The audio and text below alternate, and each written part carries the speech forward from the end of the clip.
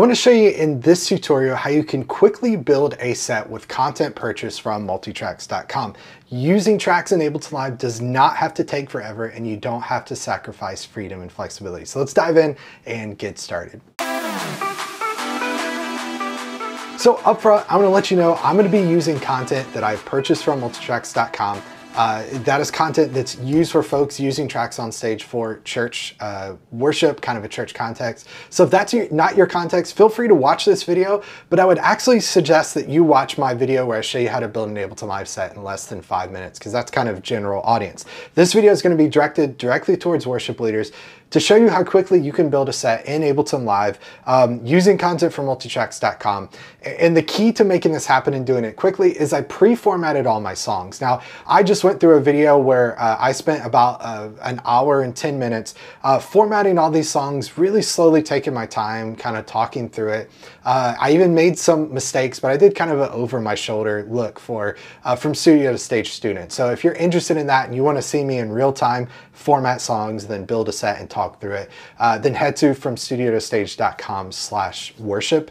And you could check out that content plus all the other courses that I have available there. But okay, let's dive in, let's get started. So I've got Ableton Live open. I've got my Multitracks template built out that I've already created. And I'm gonna start just by dragging some songs in. So let's go to this song here, Battle Belongs.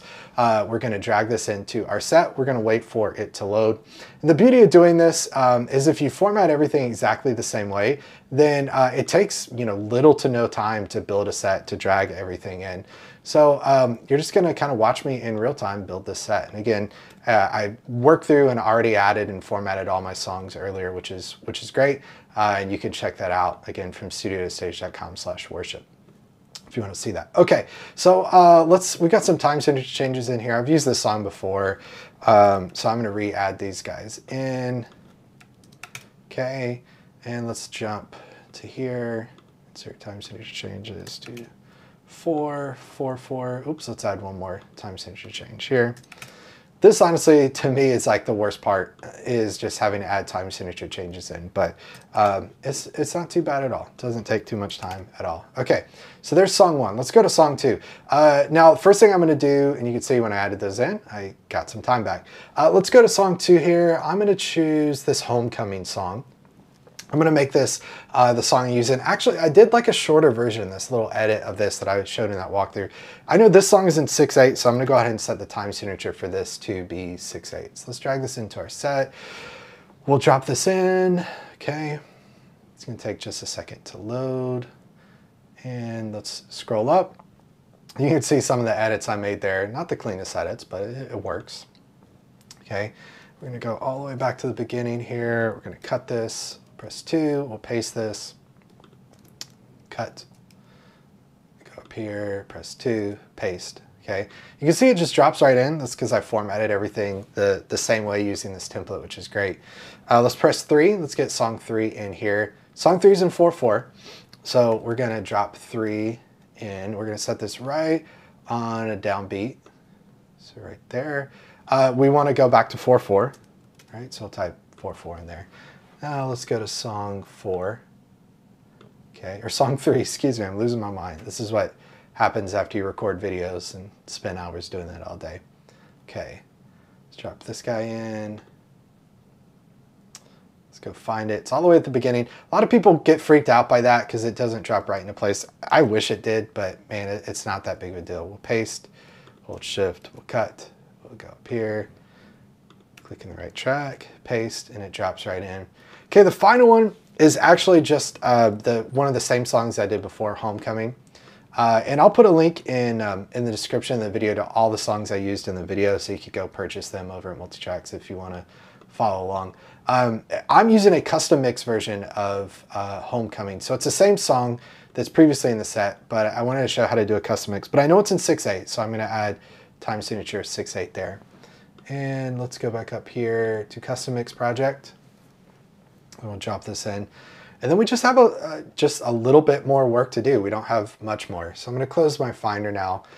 I don't need that anymore. We're going to select this song. Boom. Going to cut it. Okay. Press 4. We'll paste it. And then we'll get just this top bit here. 4.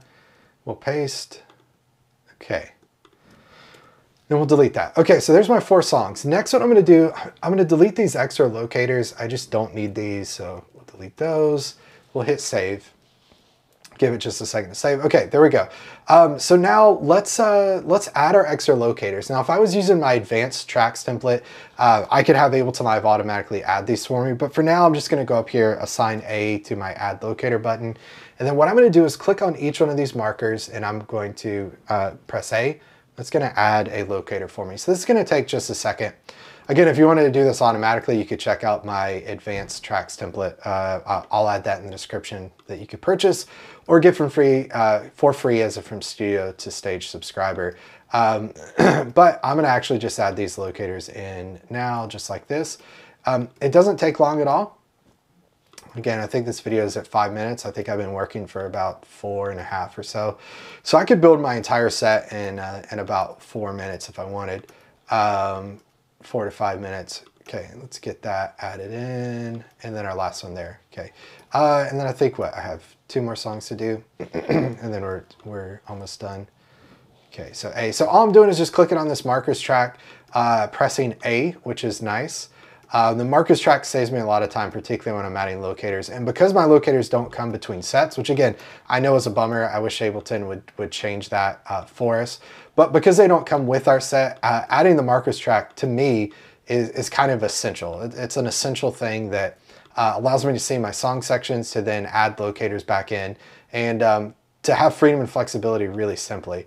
In fact, I just did a video this week or will be coming out this week as you watch this. I don't think it'll be out quite yet, where I show how to use your MIDI controller to navigate locators and stuff. I'll put a link in the description of that. It may not be out while you're watching this, but will be available soon after. Okay, so I've got my locators. Just a couple nitpicky things I do to wrap up here is I want to color code each one of my songs so it's really easy to see. So I'm just gonna change the color on these. You don't have to do this, but to me, it makes it really easy just to see. So I'm gonna pick colors that I like to see, kind of a baby poop brown color, which, you know, maybe it does it for you, maybe it doesn't. But that's what I'm going to use here. And we're gonna apply the same baby poop brown. Oh, that's a little more fall. Let's do baby poop, there we go. Okay, let's do this last one. So we're gonna select this, go to the end here, and we'll do kind of a Florida color. All right, and then assign track color to group. Okay, last one. So let's select this guy. We'll select all of these since that's not grouped. And what do we want to do for this? We'll do this kind of this pinkish color. Then we'll apply it here. So to me, I really like that because it just allows me to see the songs individually, right? It makes it really simple to know, here's song 1, 2, 3, and 4. Here's everything that's related to those. I could press 1 to go to song 1, 2, 3, 4. I could use my MIDI controller to press play and it's gonna start on that song. I could use next on my MIDI controller to navigate through locators, press previous to repeat, basically with like a 1-button repeat, which is really, really cool. And then from there, what I would do is go in and make my transitions happen in my set. I could leave it set just like this, but this is one of the reasons why I don't like building a master set. I like every time, as much as possible, as long as time permits, to build a specific Ableton file for that specific set so that I could get really intentional about my transitions, which is really, really great. Now, the final thing, I honestly, it's been a long day, so I can't remember if I showed you this or not, but the final thing I want to show you is my audio routing. So all my audio routing is already done, right? It's already done because I did that per song. So no matter what set I drop this into, my audio routing's done. I just have my routing, my output set to go to my ATEM so that you can hear this. But if I show you my return tracks, you can see these are already set up for 12 outputs. So I can plug my Play Audio 12 in and be ready to go. This is the way to do it. So if you're looking to run tracks in Ableton Live and you're a worship leader, I think you should head to FromStudio2Stage.com/worship so that you can see that full over my shoulder look where you can watch and build a set from scratch. But you can also take all of our tracks courses, use the basic tracks template that I use to format this, and follow along completely in the process. But if that's not for you, you're not ready to commit, you don't have the financial resources to commit yet, head to FromStudioToStage.com/template to download my free template. It doesn't have everything that you see here, but it's going to get you started in a way that allows you to use tracks that's flexible, gives you freedom, it's efficient, and it's stable. So again, if you want to subscribe, FromStudioToStage.com/worship to see all the content we have there and to subscribe. And then if you want to get the free template, head to FromStudioToStage.com/template. Thanks so much for watching, everyone. We'll see you on the next one. Take care, everybody. Bye.